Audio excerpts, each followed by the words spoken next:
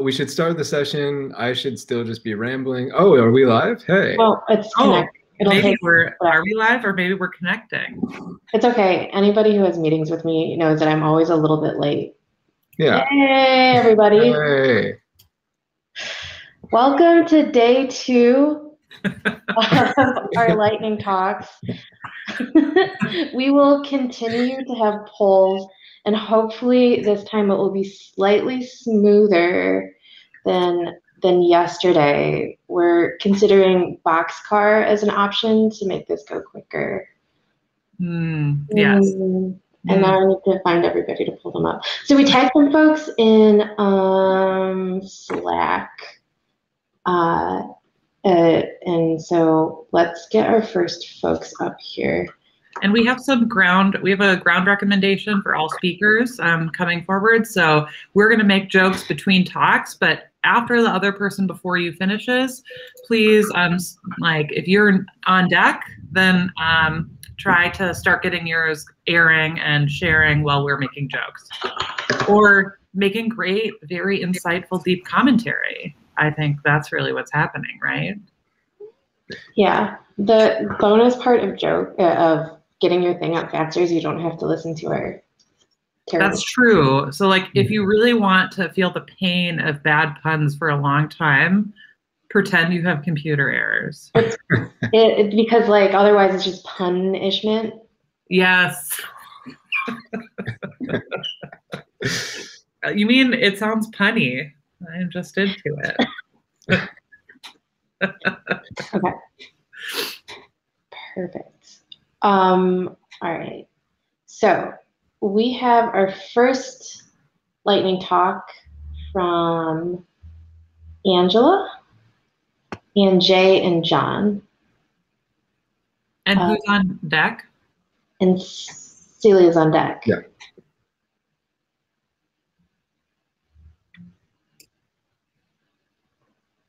And I still keep forgetting to turn off my Slack sounds. Am I pinned? I don't want to be pinned on stage. This is terrible. Yes, we will.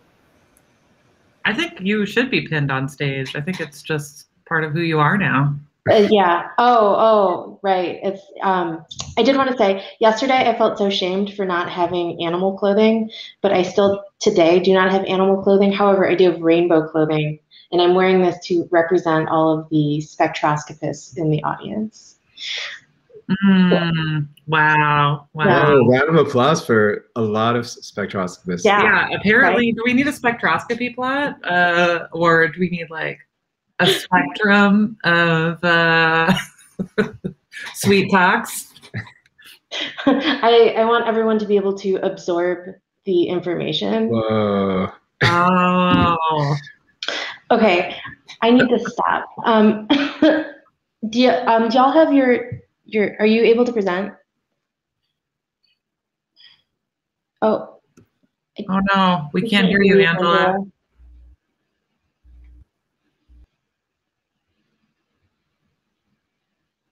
Oh, I see the astronomers piping up in the chat. I feel seen, even though I'm a recovering astronomer. I mean, I want to say, there's lots of other domains can have spectroscopy. It's true. Yeah. If I sign out of work chat, that's how those sounds go away, right? Okay, so Angela's back. Can you unmute, Angela? Are we able to hear you now?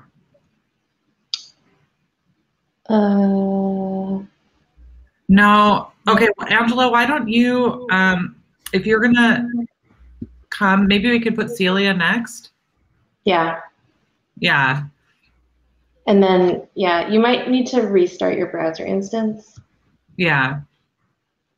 So we'll let you go next, but Celia can present now. Yeah, we're blue shifting Celia a little bit. And surprise, Celia. Hello, everyone. Can you hear me? Yeah. We hear you. Awesome. Nice to see you again. Long time. Should I start? Yes, start. Do it. I'm counting down now. So you only have 5. Awesome. Will do. So hello everyone, my name is Celia, and when we are the co-chairs of the Diversity and Inclusion at SciPy this year. As in every year, we like to share some diversity numbers from the conference. We know that diversity has many angles, so in this quick presentation, we only cover 3 aspects of the diversity spectrum, and those are gender identity, age, and ethnicity. So the source of our data is the survey that contains diversity questions that are optional during the registration. And across the years, usually 80% of the participants complete them. So in our gender identity, we expanded this year to have a little bit more information on the questionnaire. Again, our non-binary attendance is low, and we need to work more closely with the LGBTQ+ and the transgender communities to see how can we make SciPy more welcoming to them. This year, we had the amazing honor of having Tess Tenenbaum sharing with us the issues that transgender scholars face to help us raise awareness in the SciPy community so we can work towards a more trans-inclusive space. So regarding age groups, we can see that each year we are still retaining a more diverse range of ages. Particularly, we are increasing participation of people between 51 and 65+ years old, and younger attendees under 21. Regarding ethnicity, we still have a large percentage of participants that are Caucasian, almost 40% of the participants for this year, and similar to last year. Currently, we only have 3% of participants from Black African American, 5% of Latinos. But this year, we dedicated 50% of our scholarship budget to support the attendance of Black, Indigenous, and people of color to SciPy.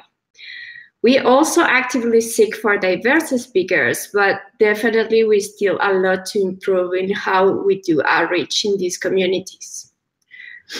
So this year, along with the both co-chairs, we developed 2 diversity buffs. We have the diversity success stories in open source that will be happening after the lightning talks.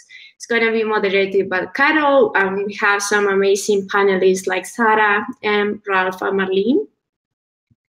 And tomorrow we have the Git 101 and how to sprint that is going to be moderated by Tanya, and with panelists Juan and Jacob.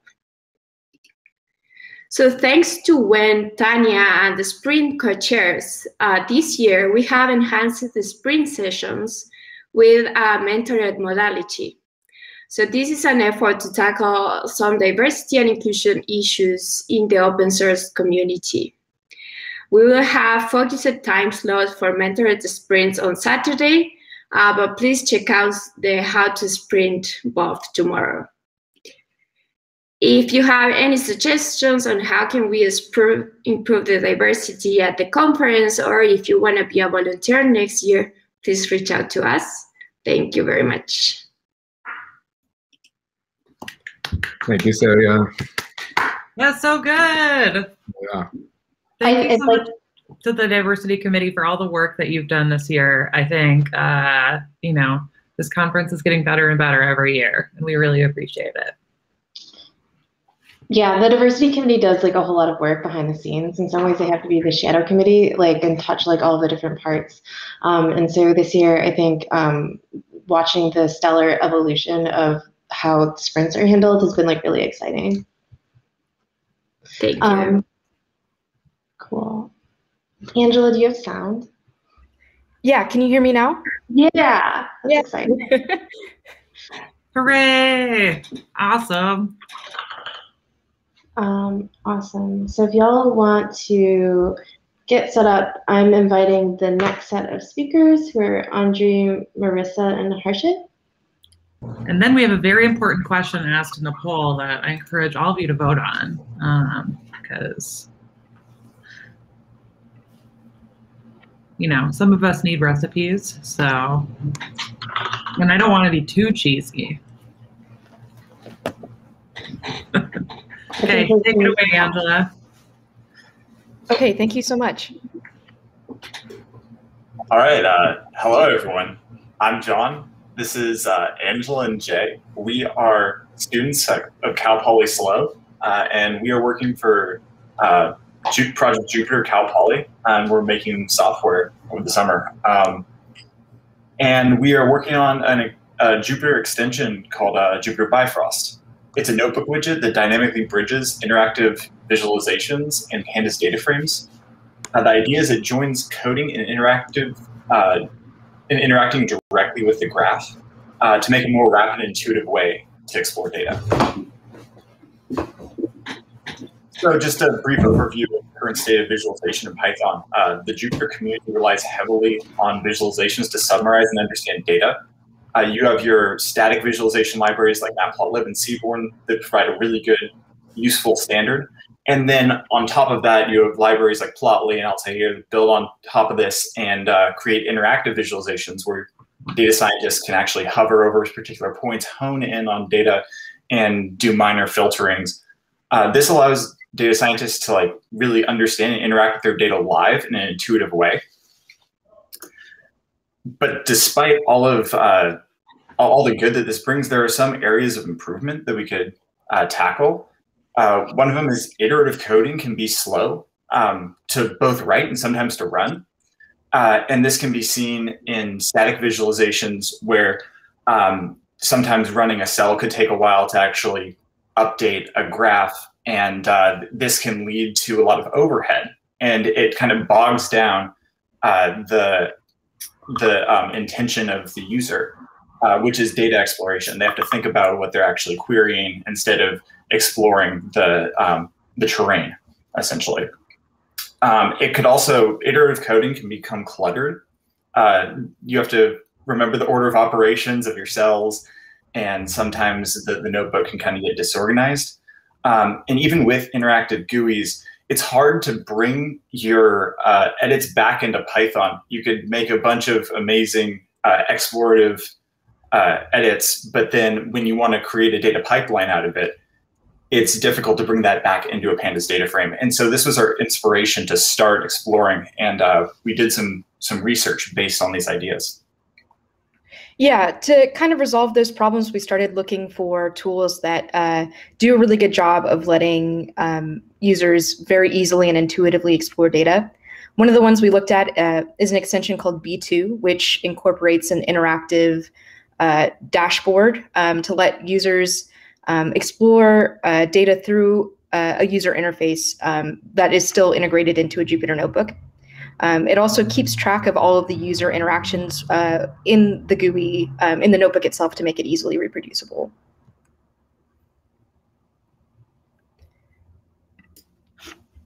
I think Jay's Wi-Fi just went down, so I can take this section. So for our solution, we're developing Jupyter Bifrost, which is an extension that's really smoothly integrated into Jupyter itself because it's built off of a Jupyter widget.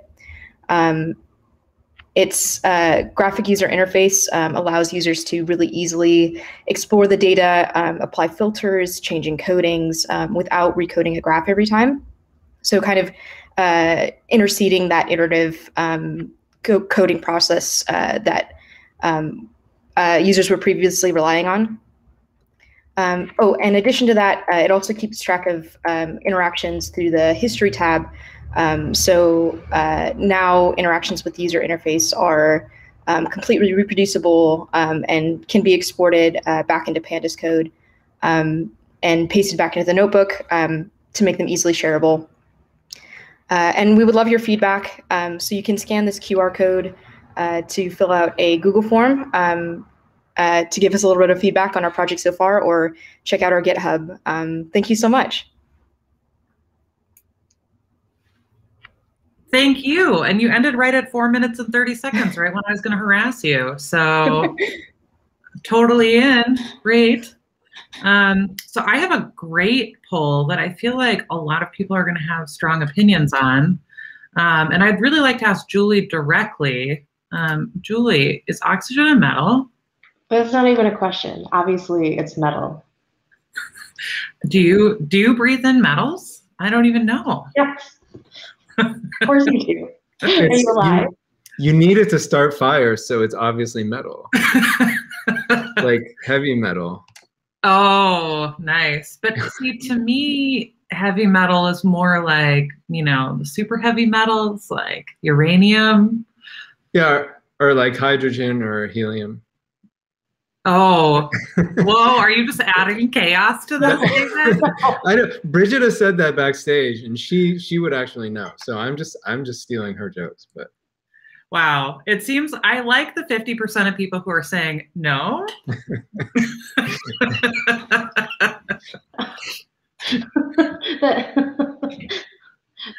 Are we gonna reveal the answer, or is this in another poll? Well, there is another poll coming that has another question. So we're just going to leave this, and everybody gets to wonder during this lightning talk everything about it. Who's up next? We have... That would be Andrew, who I see is queued up. And has some other... Okay, so we're ready to go. Marisa, would you like to share the screen?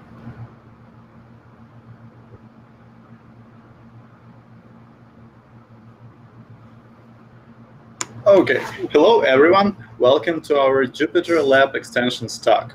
We would like to tell you what we are working on, and it's a notifications API and center extension, and also a to-do list extension. Next slide, please. So we're a team of Project Jupyter summer interns, and please note it's our first time contributing to open source, and we're really excited about it. My name is Andrew, and I'm a software engineering senior at Cal Poly. I'm Harshit, and I'm a final year grad student at Cal Poly as well. And I'm Marissa. I'm a graphic design senior at Cal Poly. So let's talk to-do list extension. We're aiming to provide ability for users to create simple file-based to-do lists that support real-time collaboration and are fully integrated with Jupyter Lab. So we're planning to have Jupyter readable file format, task nesting, color coding and tagging, and due dates. There are some features that are still under consideration in terms of we're not sure they should be in scope. So we would love contributors, volunteers for user testing, or even maybe code contributions. So these features are ability to use UI directly or switch to source markdown on the fly. It's a partial completion of items. It's a special persistence of items on completion, like should they move to the down of the list or not. Also assigning items to collaborators, and we have not decided which file/markup format should be used to store our to-do in files. Let's look at the prototype. So I just want to give you context. This is a Figma file prototype, and what we're looking at is just a side view or just like an open drawer panel of this to-do list. So here you can open up other to-do lists. Just give this example, file name A. Here you can customize the list. So we can customize by color. I'm gonna choose orange. You can put in a due date. I'm gonna say August 12th. And here's a time. I'm gonna put 12:30. And then when you click away, you can see on the top, it changed to orange. And now there's a tag that says it's due on the 12th of August, as well as number 2 to show that there's 2 incomplete tasks.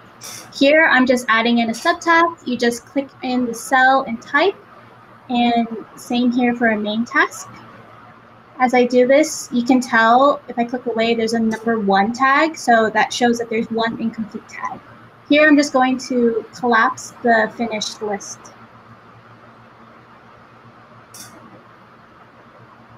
For the notifications extension, we aim to provide a notification API that extension developers can use to send notifications to users who are connected to a collaborative Jupyter Lab session. The extension will ship with a notification center widget that lives as a side panel in your Jupyter Lab environment and gathers notifications in one place. We're planning on providing options for ephemeral or persistent notifications depending on the user customizations. We currently support system notifications and toast notifications, and we're currently working on the state persistence in the notifications API and how notifications should persist across sessions. And we're also working on the public API capabilities and deciding how the APIs would look like to extension developers who might want to use our extensions. And as Andri mentioned, we would really appreciate any advice or suggestions that you guys might have, or any like volunteers for user testing. And now Marissa would give a quick demo of the prototype for the notifications extension. Again, this is an open drawer in context of this file. So if I press here. So up here, this is the notification settings. If you look here, all the types of notifications are activated. But say I want to not show any types of notifications like this code testing. If I press that and go back to settings, it will be inactivated. If I go back, we're going to open up this block to show the complete block of notify extension notifications. Here, I can dismiss a specific type of notification as well, and as well as clearing an earlier block of notifications from today. That is the end of our presentation. Thank you so much. If you would like to be part of our user testing, or if you're just interested in our project in general, please scan the QR code and we'll also send in a link. If you just want to talk to us in general about this project, all of our contact information is on this corner. And I'll also link it as the Google form in chat.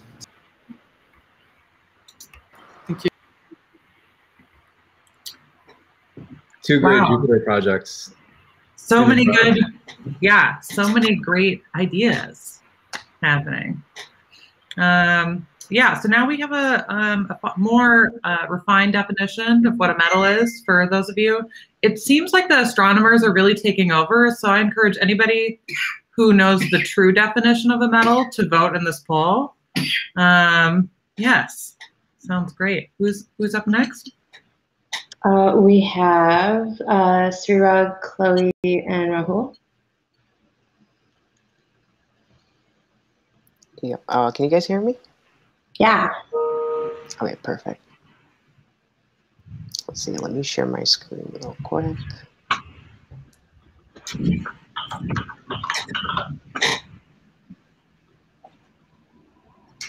And then next up, we're pulling up Kristen. I like these group talks. This is exciting. So many group talks. This is awesome. Yeah. But everybody's ending too early for me to, you know, be mildly threatening as I make noises to warn you I'm going overtime. So, but don't go overtime. Otherwise, you're going to get pulled. Like what the pulled or pulled? Who knows? That's the thing. Deal with my Minnesotan accent and its ambiguity. How many lakes are in your... More than Wisconsin.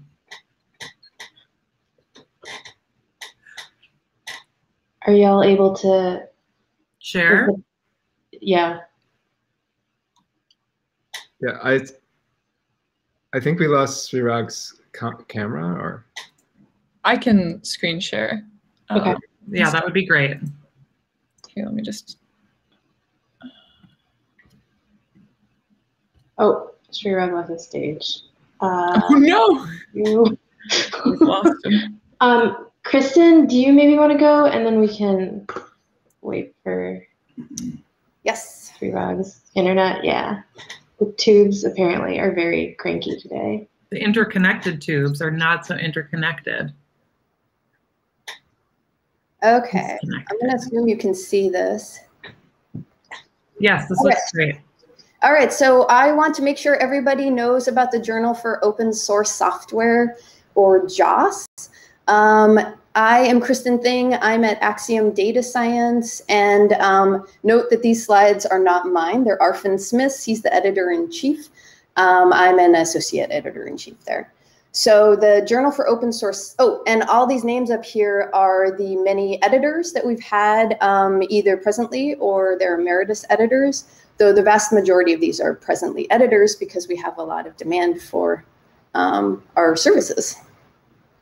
So it is bot-assisted peer review, and the problem that JOSS was started to address is that software generally hasn't been considered a creditable research activity. So how could we have, thinking about this, how could we better recognize software contribution? We could find some way to fit software into the current, typical academic system, or evolve beyond one-dimensional credit models. So what if we just wrote papers about software? So like say the traditional paper, that's great because it gives us something easy to cite. We don't need to do any changes, enact any major changes in our existing infrastructure. And publishing in existing journals that people are already paying attention to raises the profile of software within that community. But writing another traditional paper, academic paper, is a ton of work. Many journals don't accept software papers, and other issues as well that you can think of. So what if we made it as easy as possible to write and publish a software paper? And that's where JOS is coming from. So it's a developer-friendly journal for research software packages. So it's specifically for research software, and it's specifically involves a review of your software on GitHub through GitHub issues. The paper, you do write a small paper, but it's meant to be quite short. So that shouldn't take long to prepare. And if you have been developing your software in terms of modern best practices for packaging and stuff and documentation, it should be a straightforward process to get it into our system and move forward with review. So the primary purpose of a JOS paper is to enable citation credit to be given to the authors of research software. Okay, so JOS started in 2016, and you can see that we have an exponential-like function for, I think this is published papers over time. This graph was made last fall, but it's continued, and we expect it to continue like this into the future.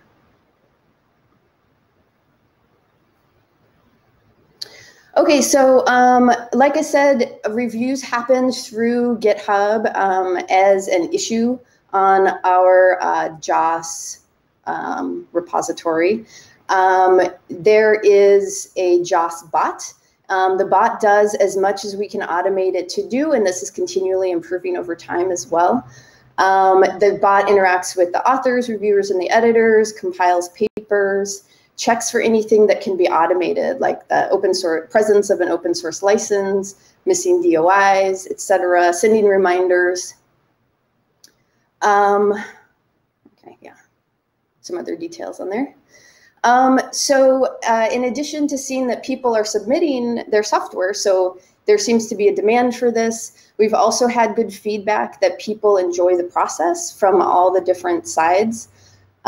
Here's a tweet saying that they're impressed by the process and a good model for how other journals go to operate. It was intense and interactive review. There's a lot of back and forth in the review process meant to improve the software, though only very rarely is it people, it's a very positive process. I've only had good experiences myself. Transparent, clear, supportive, and inspirational. Okay, and restoring faith in the scientific process. So generally people are really positive about it. I think people that are here are really good people to be thinking about submitting to JOS and potentially being a reviewer for JOS. And if you're interested in being an editor, you could get in touch as well. We're always getting new editors. Thank you. Thank you, Kristen. Julie asked a very important question for everybody. Speaking of editors. Of JOS. There's so much love for JOS in the chat right now. There's so much love for JOS, but sorry we didn't add any of the JOS editors, except the meta editor. all of the above could also mean everybody in that first slide. Right. Oh, yes. Yes, perfect. Exactly.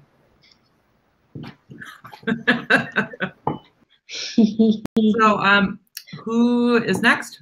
We have, I think we're gonna try again, and then Chloe is gonna do the screen share.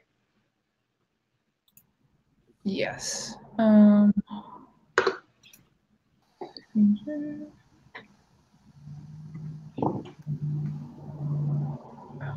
Here, wait. Sorry, the screen share is slightly different from Zoom. Oh, yeah. Did you find it? There's okay, perfect. Okay, screen share. We're gonna bring Matt Craig up next. Can you see my screen? Yes. Yes. Okay. Perfect. So, hello. We're another Jupyter Lab group working at Cal Poly, and we're doing the commenting extension. Hi, I'm Rahul. I'm a rising sophomore at Cal Poly, and I'm one of the software developers of this team. Hello, my name is Shirav Wapala, and I'm a rising junior at Cal Poly studying computer science, and I'm one of the software developers on the team. We're also missing Cameron right now. He's a rising senior at Cal Poly, and he also is a software developer on our team. And I'm Chloe. I'm the designer for this team, and I am a fourth year studying graphic design, also at Cal Poly. So we're building the Comments extension. Real-time collaboration will be a core part of Jupyter Lab with the release of Jupyter Lab 3.1. Obviously, communication is vital for effective collaboration, but up until now, you haven't been able to collaborate effectively within Jupyter Lab. You've had to take your conversations outside into channels like Slack or GitHub, and also has left users who don't feel comfortable using things like GitHub out of the loop and unable to communicate effectively. The commenting extension we're building will provide live comments on cells, outputs, text selections, datasets, and images, along with features like quick replies and search filter. It'll also support inline LaTeX, as well as custom tags, which will all work together to allow you to effectively and quickly communicate with your teammates. Yeah, so another big reason for why comments is crucial for real-time collaboration to be successful is since we have collaboration in a centralized manner, it's important to have a large number of people with or without the technical skills to navigate GitHub or other platforms to be able to add in comments. But it's also important to add in review to code without actually messing with the true code base. So here we have the general workflow of a comments thing. As you can see, there are cell level comments and there are also text selection comments, which from what we've learned are quite important. For these text selection comments, as you can see, you can just highlight some text. A red icon will pop up, which will prompt an input dialog, and that you can enter your own text and whatnot, which will pop up on the side panel. As you can see also for text selection comments, there are these preview text, which as you can see in the actual selection, it correlates with each other. Importantly, you can also edit comments by clicking on them, or when you focus on a comment, which will be indicated by a blue outline, you will see a drop-down menu indicated by 3 ellipses where you can edit comments, you can reply to comments, or you can even delete comments if you need to. You're trying to focus on this intuitive and versatile workflow, so it'll be easier to just go from one notebook, do whatever code or markdown stuff you want to do your highlights, do your text selections, or even your cell level comments, and then just see them pop up on the right side. And one thing I just forgot to add is that you can see the usernames. Those are based on the awareness of one session based on the notebook. We're using cutting edge, like leading real-time collaboration. So something we're super excited about.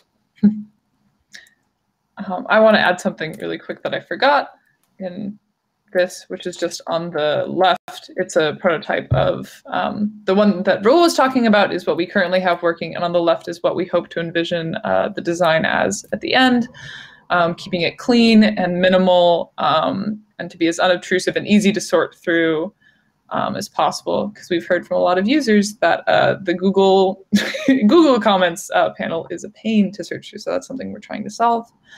Yeah. And then next steps? Yeah, so finally coming to our next steps, we have a GitHub link for everyone to kind of just go through if you're interested in, maybe try and download it and like work on it locally.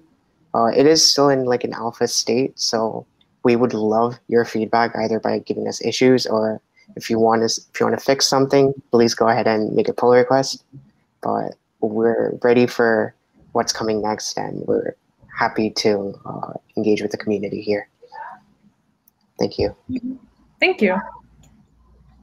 Thank you. Thank you. Yeah. Well, everybody's finishing at like exactly 4 minutes, 30 seconds. So it seems like my mildly threatening intimidation is working. I'm feeling great power, everyone. Thank you. Anyway, we have another really important poll that I think Julie also added. So, which I saw some people in the chat also making this joke. So I don't know if you're reading our minds or reading the polls in advance, or, you know, we're maybe making some visual basic jokes. I don't see that many people will be something. I plus to that. Matt is up next as I struggle with the interface. Also, I apologize for the typing noise. Work from home meant that I was required by law to get the loudest keyboard possible.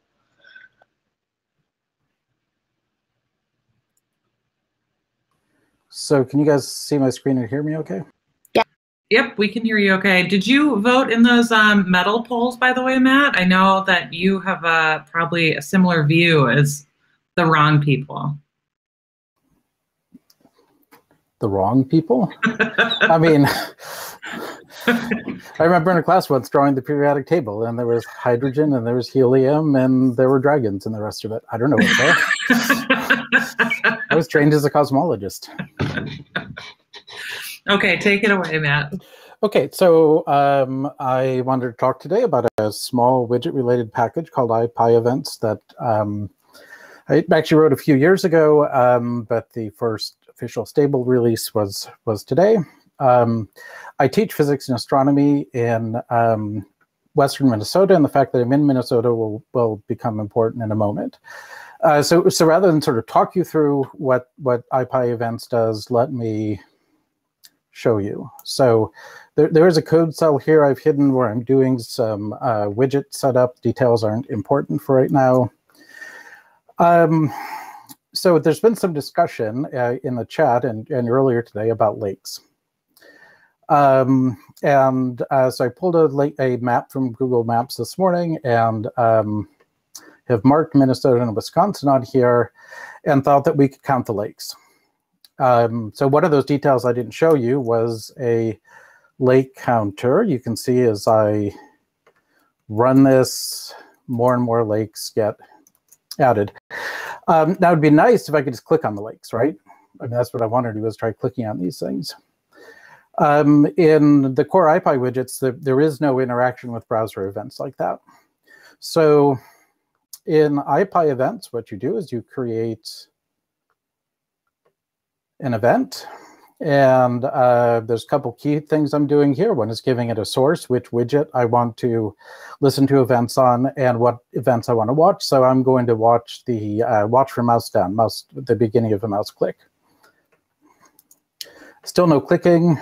The next piece here is to write a function that will respond when a click is made. So that function takes as an argument a dictionary that's populated with information about the event. So in this case, I'm going to grab the X and Y position of the cursor from the event, and I'll update these counters.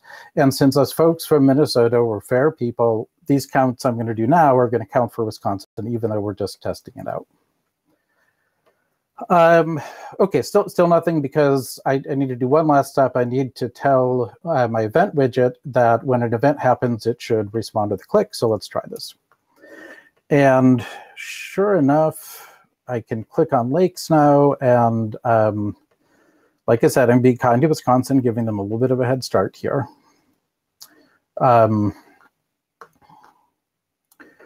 Okay, so that's great. We know it works. Let's try out the lake counting.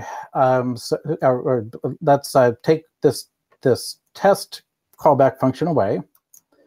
So now, and the key thing here is I used remove equals true. Now, and if I try clicking on the map, nothing happens. Okay, so one of the other things in those details up above was a function that takes into account the position of the mouse. If you see any problems with this as I'm going along, feel free to speak up. So I'm going to start clicking on some Minnesota lakes, which are apparently scenic. They're round. They're beautiful. Let's click on some Wisconsin lakes.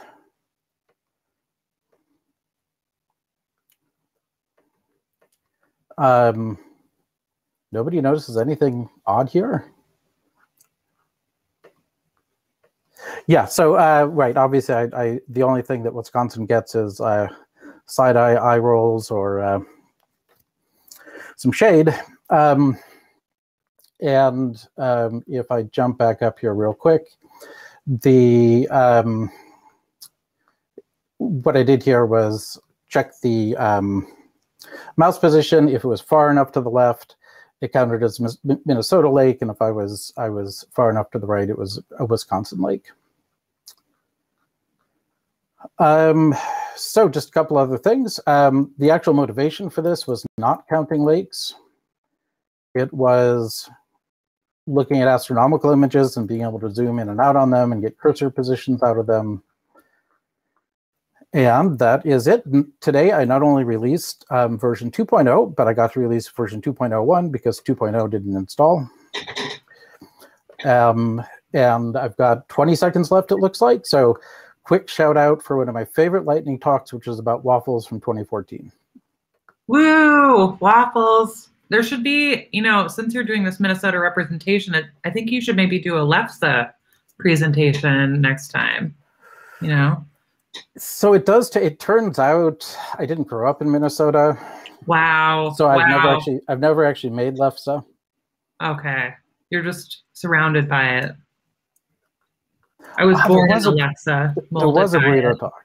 Yes, surrounded by lefse. Thank you, Matt. That was great. And thank you for resurrecting the conversation from this morning about counting lakes. If anybody really needs to know the data, you can Google it, and Minnesota wins basically all the time. Sorry, Wisconsin. But Wisconsin wins with cheese. So, and Wisconsin's in our next poll. So, or the one after this one. So get ready. Do we have our next poll? I am. This is a question that we need to ask ourselves every year, just for confirmation. Yeah, I mean, I think it's an important question we need to ask ourselves all the time and never forget. Who is next? John is next, and then I pulled Murthu up, and then, yeah.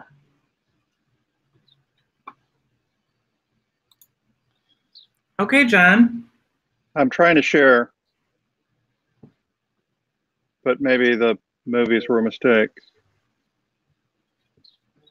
So I will just start talking. I'm John Geyer. I'm a computational material scientist at NIST, and I spend a lot of my time modeling the evolution of different microstructures, often in metals, and I don't usually mean hydrogen or helium. Let me see if I can get anything to go. The movies are certainly not going to cooperate. This is really going to be disappointing. Let me skip those. All right, this is really embarrassing. So much of what I do in the simulations I write, for instance, in the SciPy library, Wow, this is no good. I cannot present while a question is shown on stage. Is there a question on stage right now for other people? I don't think so, but that's what it says to me when I scroll over the present button. Let me try again.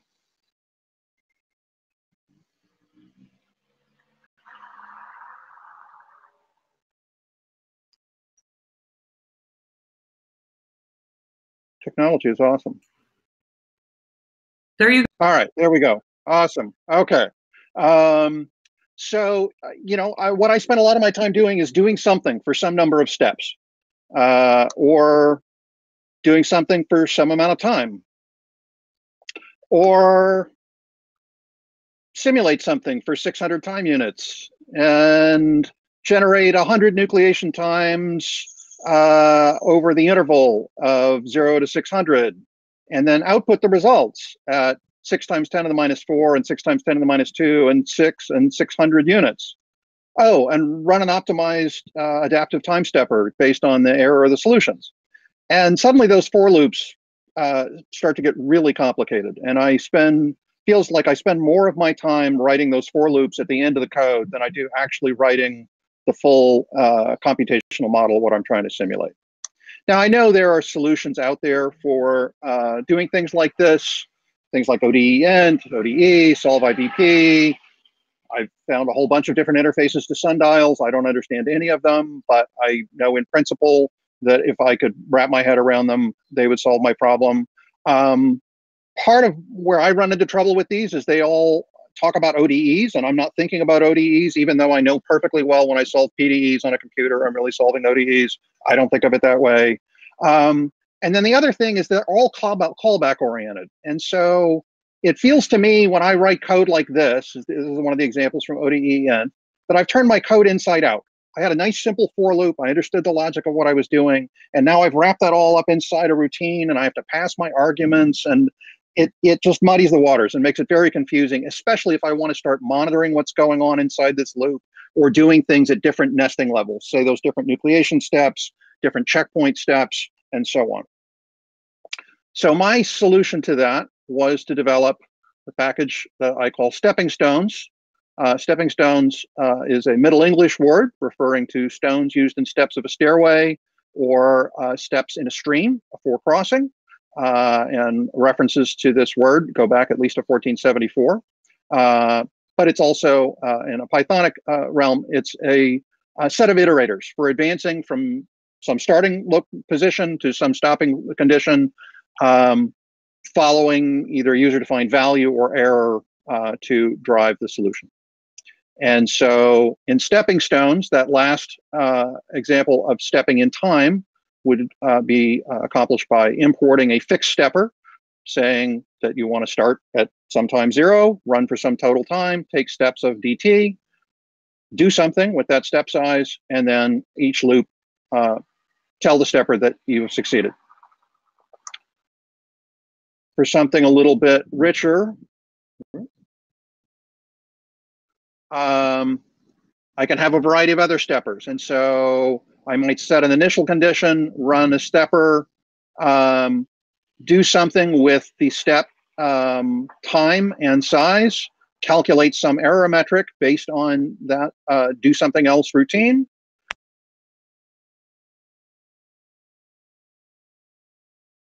And I do happy things, otherwise I do sad things, and I go ask the stepper to give me another step attempt, generally a smaller one than it just offered me. If I have some set of known checkpoints where I know I want results, then I can use a checkpoint stepper. I can specify the times that I want to do steps, and then I can run some other stepper for each of those checkpoint steps that will evolve by whatever metric it wants to use. And I'll talk about that in a minute. And so this inner loop is the same as the loop we just showed, but now we can pointedly save results at widely disparate points that are meaningful. Yeah. And so here we've got some examples of some of the other steppers. This is a fixed stepper, not very interesting. We can do a sequence stepper. John, it's getting so close. Am I out of time? So a variety of different steppers that can allocate points either in a sequential or in a non-monotonic way. And then no, I'm not even going to try to explain that. You're definitely overtime. I'm overtime. Well, then you need to get the hook. Get the hook. We're ready. So I'm not even going to try to explain that last one. That's where you go. There's John has been pulled. He's been pulled from the stage. Oh, wow! Pulseception. It was great talk though. I'm thinking about using stepping stones to model how many steps it takes me to exit Vim. So. Oh yeah. Well, you could probably toss your laptop in one of those lakes in Minnesota, right? No, that's what the Wisconsin ones are for. Oh, laptop lakes. Yeah. It's well, like a data lake. Since we're talking about polling, I was just like fishing for some compliments now. So. Cool. And this poll also has puns in it, so you really get puns all the way down. I really wish that I could vote in this one. What would you vote for? All cheese all the time.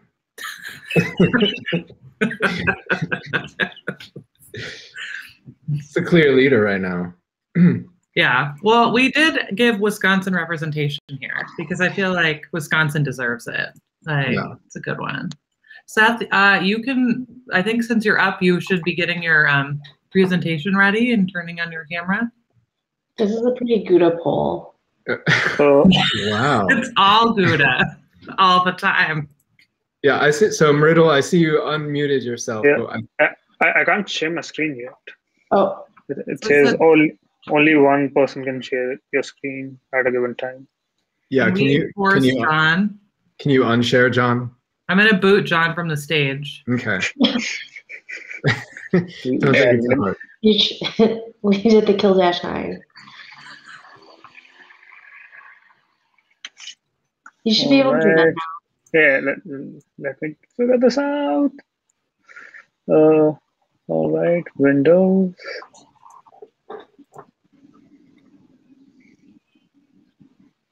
Wait. Nope. Did you see the presentation now? We see click to exit full screen. Oh, wait.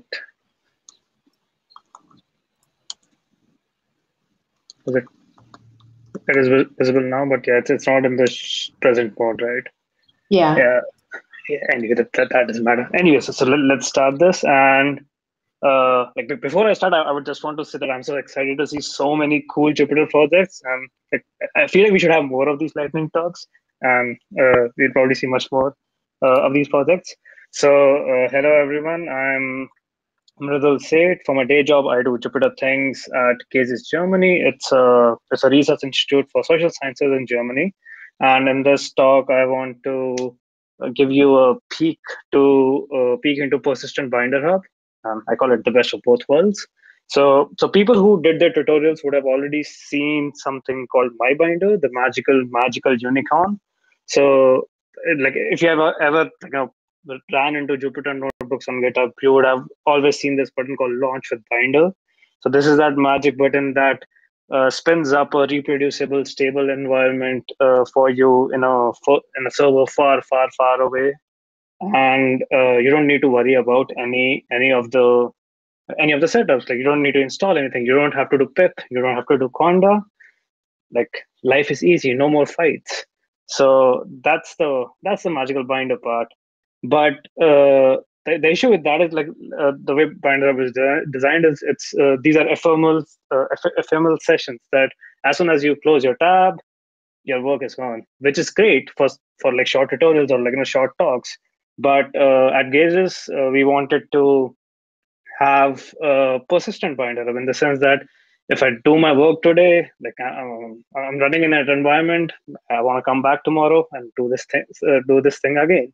So, and Jupyter Hub already provides you this. Like, Jupyter Hub can take care of the storage, of the authentication, of user management. So what Persistent Binder Hub does is it's some sort of a glue between a Binder Hub and Jupyter Hub. Like, we take the best of both worlds, the magic button and you have your own user storage, and with that you end up with persistent binder hub. It's available as a Helm chart if you want to deploy it locally. We also have like a public deployment available at notebooks.gazes.org, and like the way it works is that it takes your Git repo or like a Zenodo archive or a Figshare archive, and it creates a Docker container out of that, and it just spins up a nice container somewhere in some server, and you just log into that, and life is easy. You don't need to install anything, and this especially works for people who are not not even computer scientists. I would say like people who don't like fiddling around with their environments. So it's like social scientists are not known for that. So it's a great tool for that. If you just want to concentrate on tutorials rather than setting up environments, and if you haven't checked my binder yet, please go ahead, do that. It's a wonderful thing. And if you want persistent, you could also check out persistent binder hub. Someone posted a link for that in the chat. So yep, I guess that's me. And if you want to talk about this, I'm here around tomorrow and for the sprints too probably. And I'm on GitHub at Rituless. And if you're interested, if you have new use cases, if you have any ideas how we can improve this, please open an issue or send in a PR. Thanks. Thank you.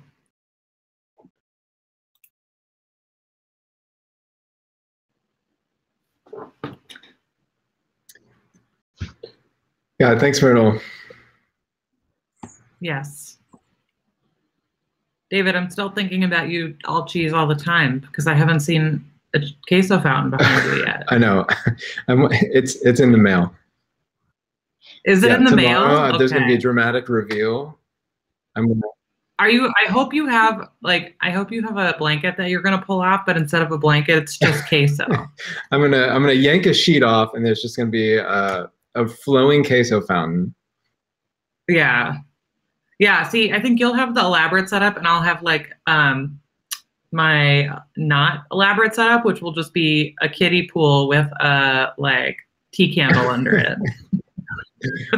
Wait, that's not elaborate because that's what I was planning on doing. I don't. Oh, okay. Yeah. Well, oops. Sorry, I accidentally insulted your queso setup. Speaking of queso fountains, if you haven't ordered a queso fountain and you'd like to just enjoy one, you can find one in Gathertown, which is the next space that we will be all heading over towards for the BOFs and for the networking sessions. And don't forget that we always have posters. We have all of our posters up. Yes, and many poster presenters will be at their posters and have interactive things with their posters. So we all strongly encourage you to go by the posters and try to talk to the people while they're there. We have a nice setup. But also you should watch and check out and interact with the queso fountain. There's so many Easter eggs. Please go check out the queso fountain. Yeah. I'm dropping links in this to get to Gathertown spaces for the BOFs for everyone.